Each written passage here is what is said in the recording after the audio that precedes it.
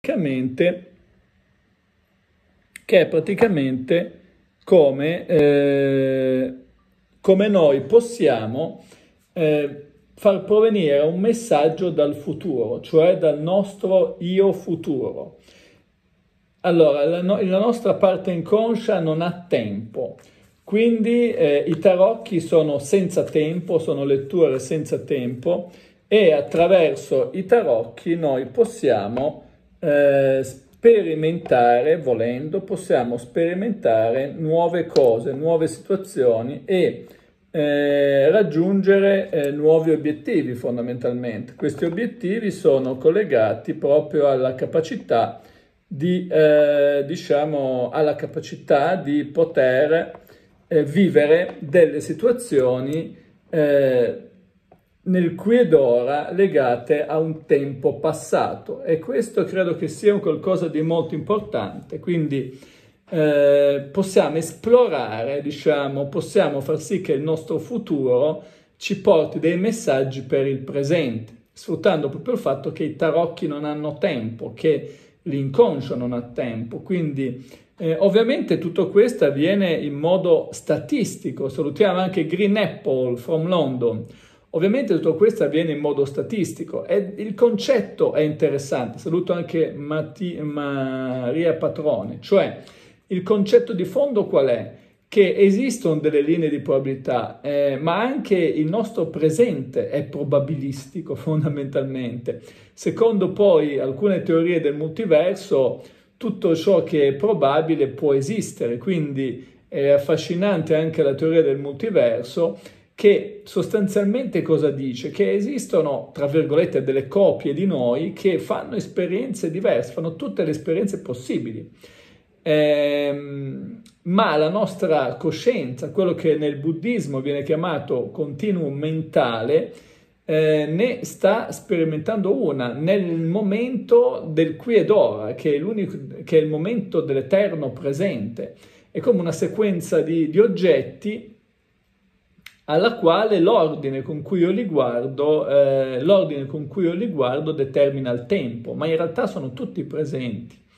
Non so se mi spiego, il concetto non è facile, ma si può capire. Mettiamo in un supermercato dove ci sono su uno scaffale tantissimi prodotti. Salutiamo anche Betty Cotti, ci sono tantissimi prodotti, però questo scaffale è completamente al buio. Ora io con una lucina vado a vedere un prodotto, poi tolgo la lucina, perché la mia lucina può, vedere solo un prodotto alla volta. Quindi i prodotti sono già tutti presenti nello scaffale del supermercato, ma c'è buio. E io con la lucina ne illumino uno e poi ne illumino un altro. E quando illumino il secondo, mando nel buio il primo. E poi ne illuminerò un altro che sarebbe il terzo. Allora, quello che illumino in quel momento è il presente, quelli che ho già illuminato prima sono, come possiamo dire, il passato, e quelli che illuminerò che non ho ancora illuminato, sono il futuro, diciamo. Ma non è che il futuro non esiste, è così come il passato non smette di esistere, soltanto che viene illuminato uno alla volta. È la sequenza, quindi il tempo è semplicemente una sequenza di eventi. È semplicemente una sequenza di eventi. E che cos'è questa lucina che li illumina? La lucina che li illumina è semplicemente quello che nel buddismo viene chiamato il flusso di coscienza o continuum mentale, che non è un'intelligenza, è semplicemente perché ne illumina uno piuttosto che un altro. Illumina uno piuttosto che un altro perché è, travolto dalle forze del karma, ma non ha una sua intelligenza. Non è un qualcosa, l'anima nel buddismo perlomeno non è un'intelligenza, è semplicemente, come possiamo dire, è semplicemente, almeno non ha un'intelligenza come noi la intendiamo comunemente. Il continuum mentale è visto come un flusso di coscienza che comprende percezioni, pensieri, emozioni, sensazioni. Questo flusso di coscienza non è una singola entità dotata di un'intelligenza come l'anima viene normalmente chiamata, o di un sé permanente o di un io intrinsecamente esistente, ma diciamo, è un flusso di coscienza intrinsecamente vuoto, cioè vuoto di esistenza intrinseca, nel senso che è interdipendente con tutto quello che gli capita, dipende da cause e condizioni, dipende da quello che gli è capitato, dipende da quello che capiterà, insomma, in continua trasformazione. Il continuum mentale, diciamo, nella sua natura di flusso di coscienza, non è un'intelligenza intrinseca, ma è un'intelligenza in interdipendenza con tutto quello che succede, quindi un flusso di energia, un flusso di coscienza.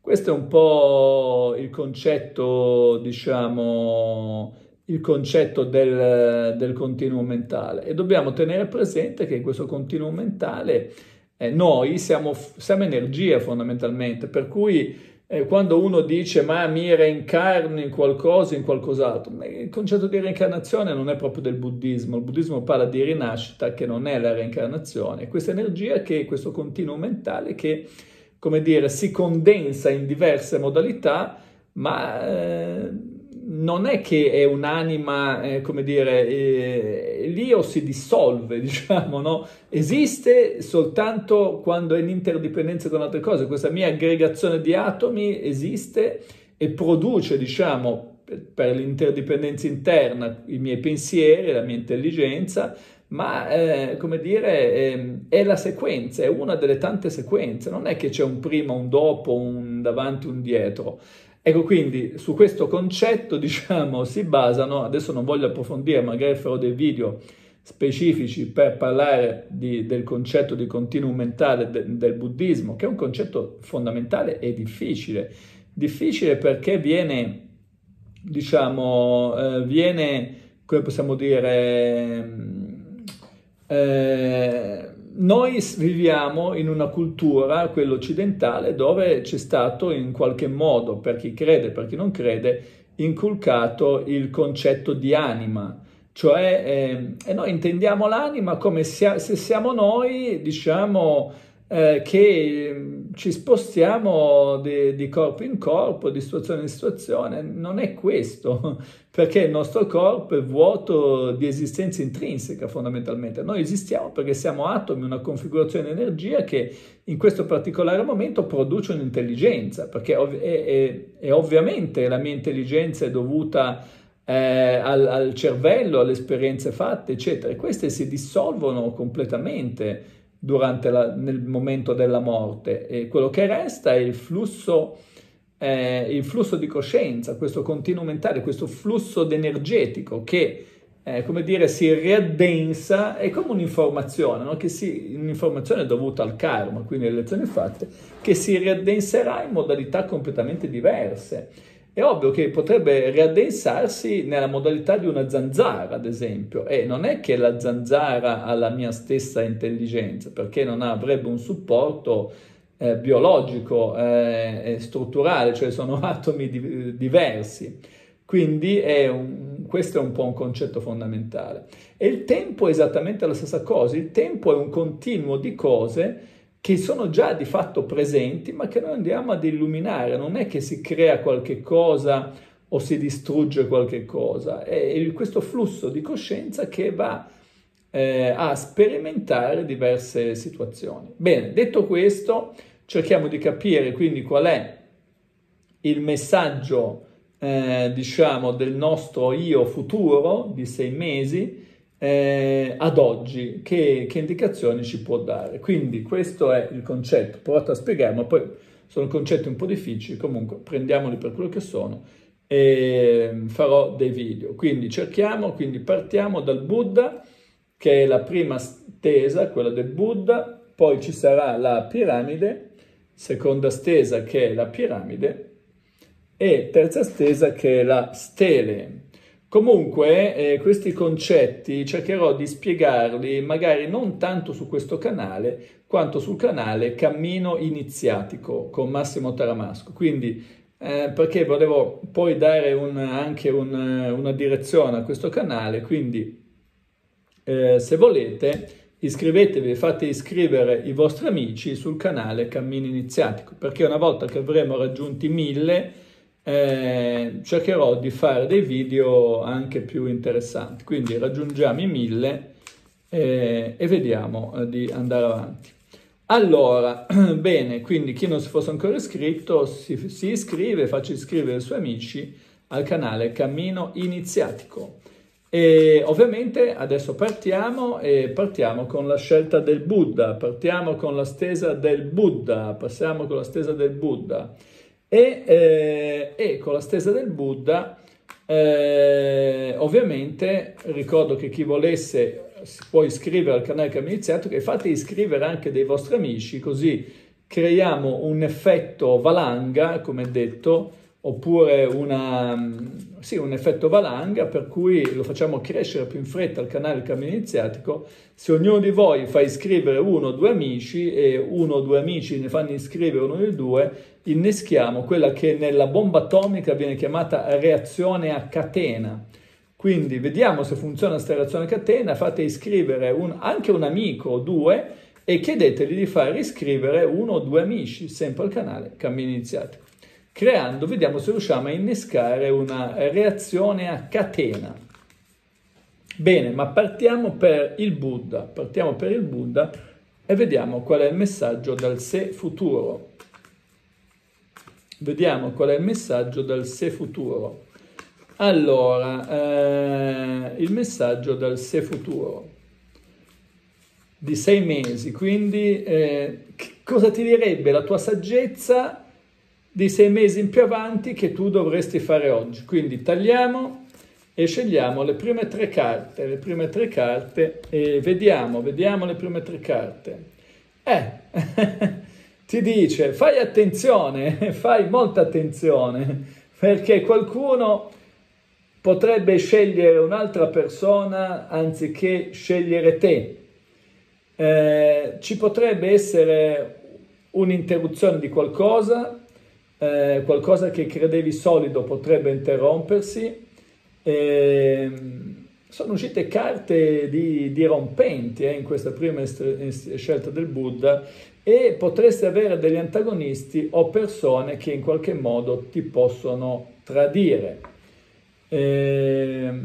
Esatto, come dice TUG 38, sono neutroni e non elettroni, come dice Roxy, che innescano la reazione a catena. La reazione a catena in una bomba atomica è generata dai neutroni, flusso di neutroni che va a spezzare l'atomo, e questi neutroni che vanno a spezzare l'atomo generano altri neutroni che vanno a rompere altri atomi, si innesca così la reazione a catena. Allo stesso modo voi come neutroni, diciamo, fate iscrivere i vostri amici al canale, iscrivetevi voi, fate iscrivere i vostri amici al canale Cammino Iniziatico dicendo di far iscrivere altri amici. In questo modo andiamo a creare una reazione a catena. E quindi abbiamo una scelta, quindi ci sarà, è una situazione, quindi il tuo sé futuro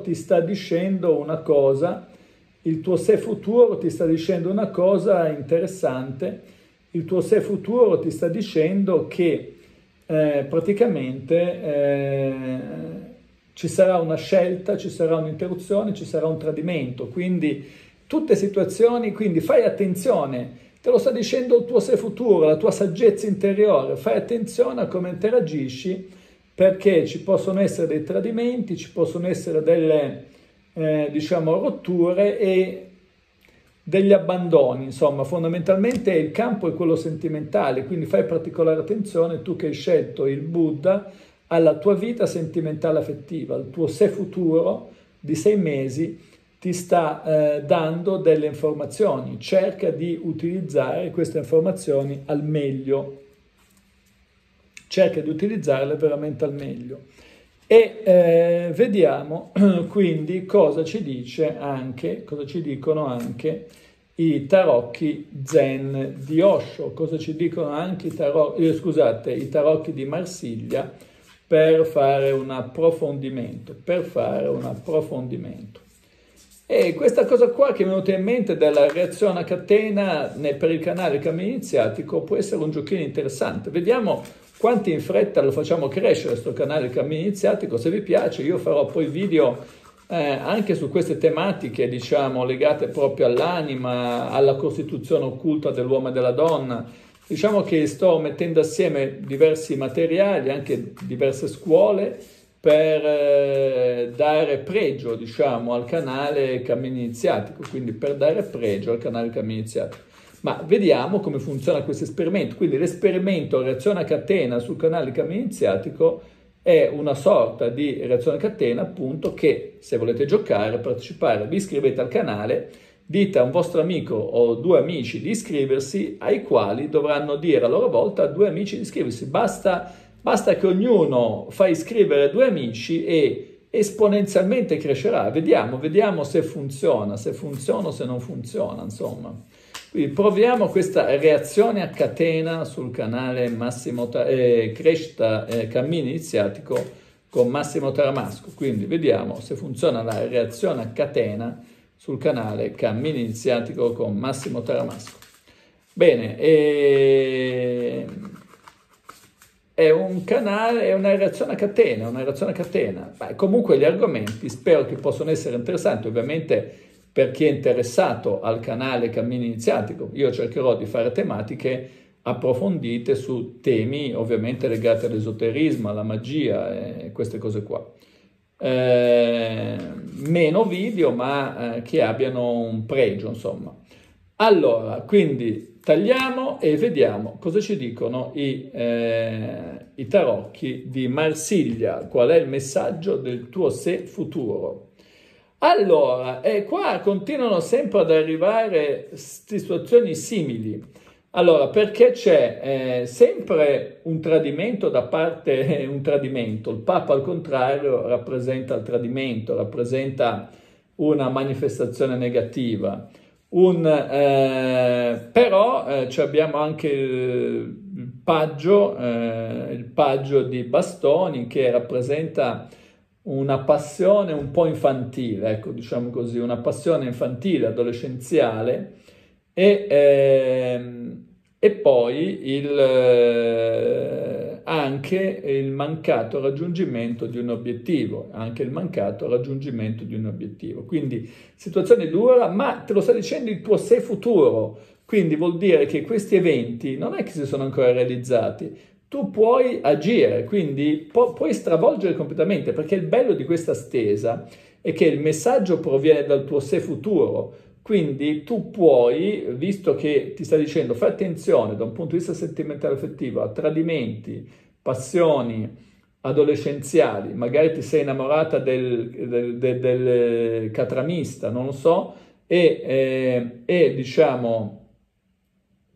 situazioni, diciamo, che possono manifestarsi, diciamo, obiettivi non raggiunti, che era previsto anche nel tutte e due, per cui puoi ottenere dei risultati, puoi stravolgere un po' i risultati. Brava Chris che ti sei iscritta, però ricordo che il progetto Reazione a Catena del canale Cammino Iniziatico con Massimo Taramasco prevede, Chris, che tu ti iscriva e che fai iscrivere almeno due amici che dovranno far andare avanti la reazione a catena, e quindi due amici che dovranno farne iscrivere ognuno altri due, bla bla bla. E questa, che se ti iscrivi tu non è sufficiente, perché vai a interrompere la reazione a catena, devi far iscrivere due amici almeno. Ovviamente vediamo qualche suggerimento da parte, ovviamente se sono interessati ai video, persone che sono interessate a questa tipologia di video che faccio e che farò sul canale Cammino Iniziatico, dove cercherò di dare pregio, diciamo, a questo canale. E vediamo ancora qualche suggerimento per quanto riguarda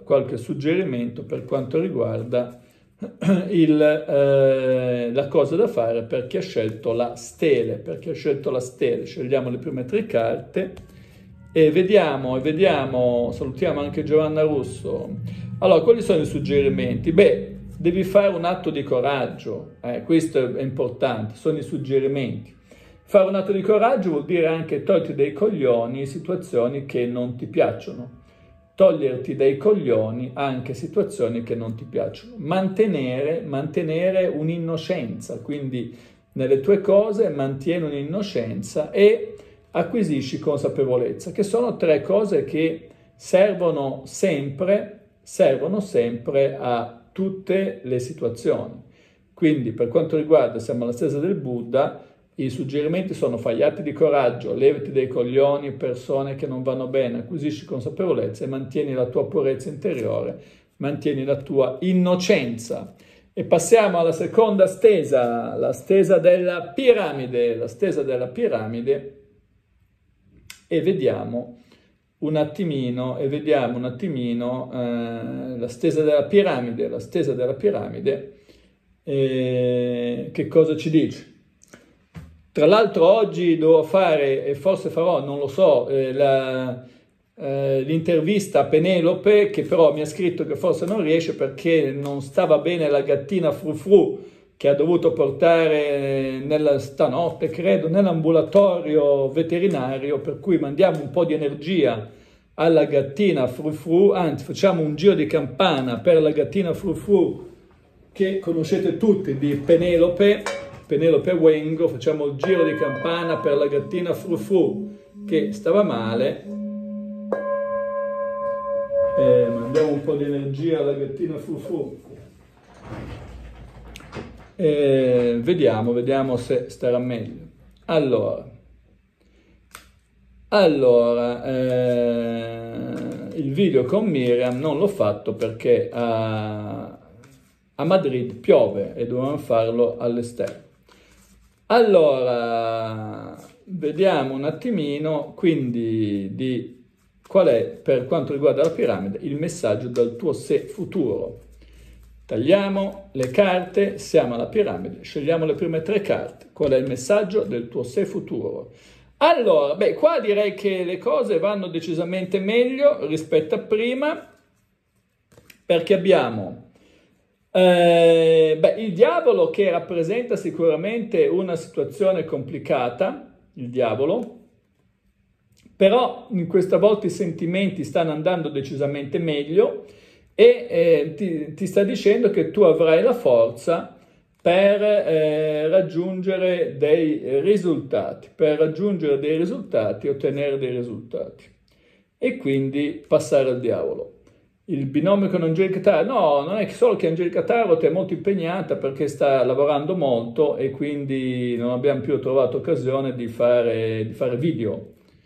Mi sembra che non li faccia neanche lei più sul suo canale YouTube, ma li sta facendo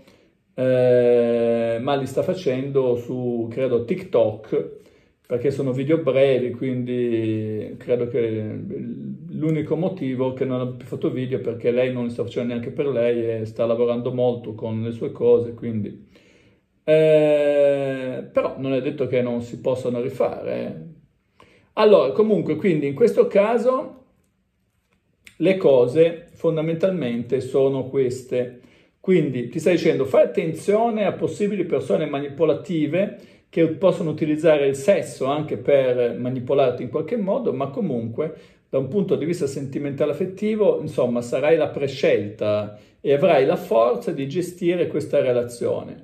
Queste sono situazioni molto importanti, quindi in questo caso il tuo sé futuro di 6 mesi ti sta dicendo che sentimentalmente le cose andranno bene, attenzione alle manipolazioni, ma comunque avrai la forza per gestire il tutto.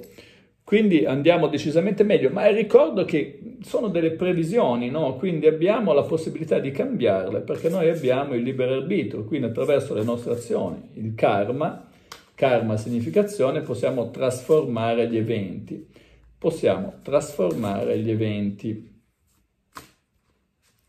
E quindi mescoliamo le carte, e tagliamo e vediamo quali sono le 3 carte che ci dicono.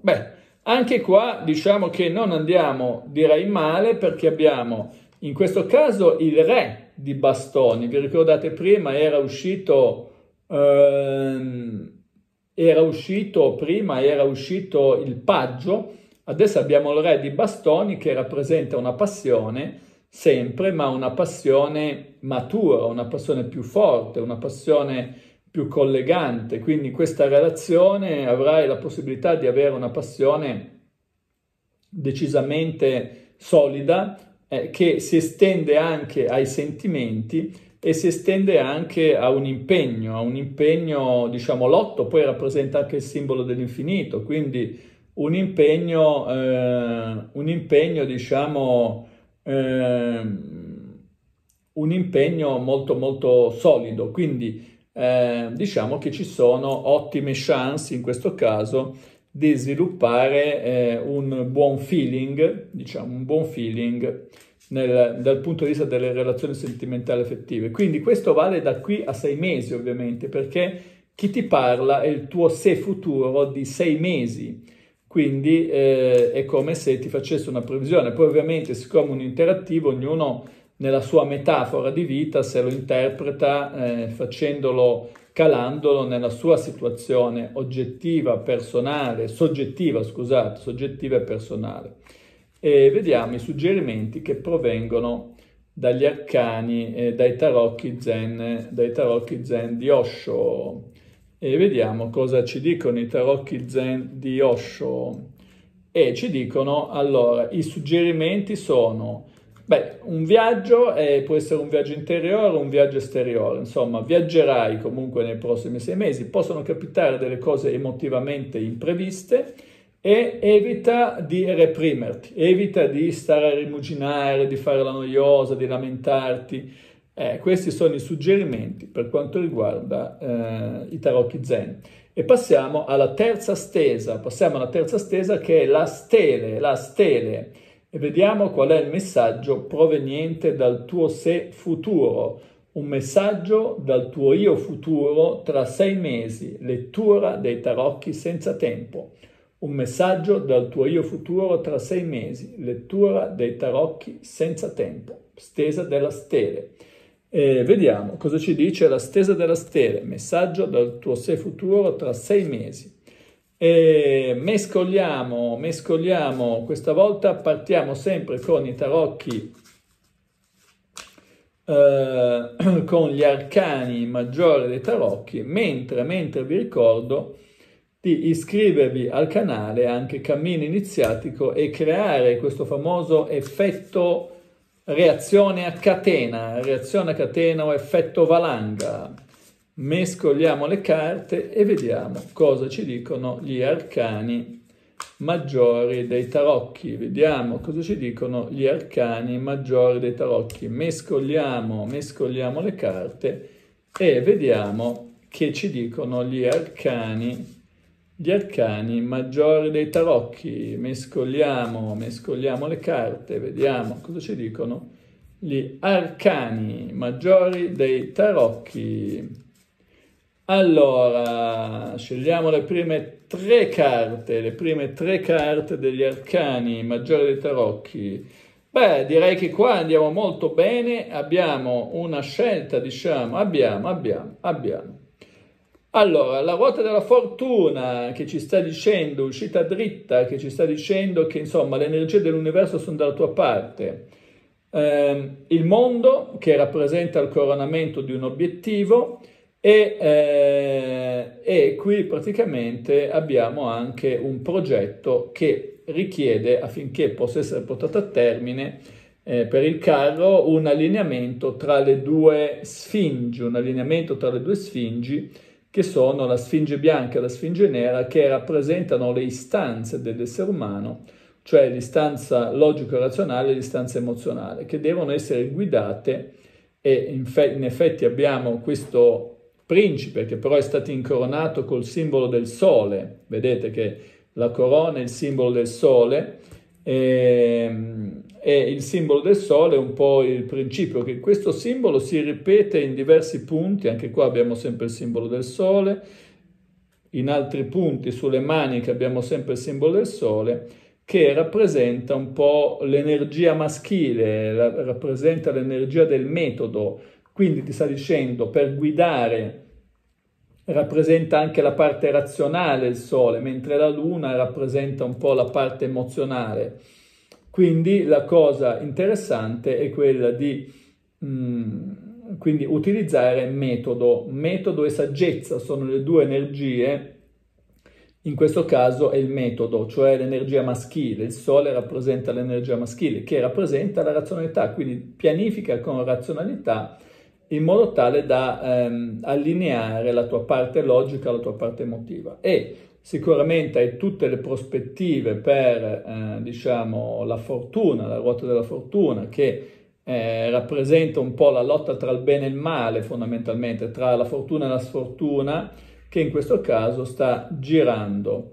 E poi abbiamo l'obiettivo raggiunto, fondamentalmente. Essere razionali non vuol dire abbattere la parte logica, vuol dire andare con la parte logica a supportare la parte emotiva. Questo significa. La razionalità può essere usata in questi termini.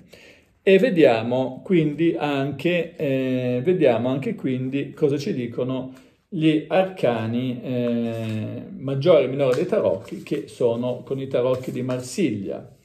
Vediamo qual è questa cosa con i tarocchi di Marsiglia. Un approfondimento. Tagliamo e vediamo di scegliere anche qua le prime 3 carte utilizzando i tarocchi di Marsiglia. Allora, di nuovo qua la sincronicità ci balla, perché abbiamo di nuovo il carro. Abbiamo visto che affinché si riproducano le stesse carte, un mazzo da 78 e un mazzo da 22, la probabilità è dell'1,4 per 1000, calcolo già fatto, quindi abbiamo di nuovo che nei simboli di tarocchi di Marsiglia cambia un pochettino la simbologia, comunque sempre il carro della vittoria, dove abbiamo la corona, in questo caso, che non è un sole, il simbolo del sole, però il simbolo del sole è rappresentato qua, se vediamo in tanti punti, ad esempio in questi punti qua è sempre rappresentato il simbolo del sole, e quindi alla fine dobbiamo cercare di allineare la sfera logica con la sfera emotiva. E oggi la ruota gira bene. Diciamo che per far girare bene la ruota bisogna avere energie, quindi bisogna mettere energie per far girare bene questa ruota. Questo è un punto fondamentale. Se si è anziani, molto anziani, meglio non far girare la ruota, ma stare a guardare la ruota che gira senza girare con la ruota, perché girare con la ruota uno potrebbe farsi anche male. E poi abbiamo anche la stella che rappresenta anche qua la ruota dell'ospizio. Se siete troppo anziani, gira la ruota dell'ospizio. No, scherzo ovviamente. E poi abbiamo la stella che rappresenta